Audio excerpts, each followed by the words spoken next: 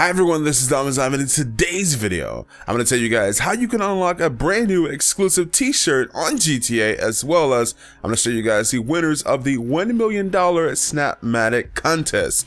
Now with that being said, be sure to hit that sub button because I upload daily GTA 5 videos 2 times a day.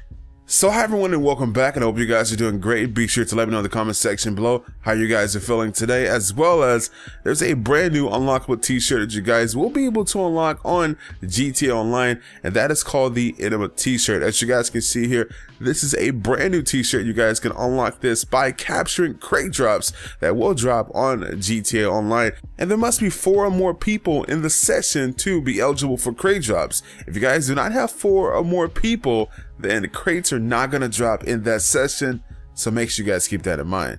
And then also, there's some other goodies that you guys will be able to receive in this crate drop, and not only that, let's move on to the Snapmatic contest.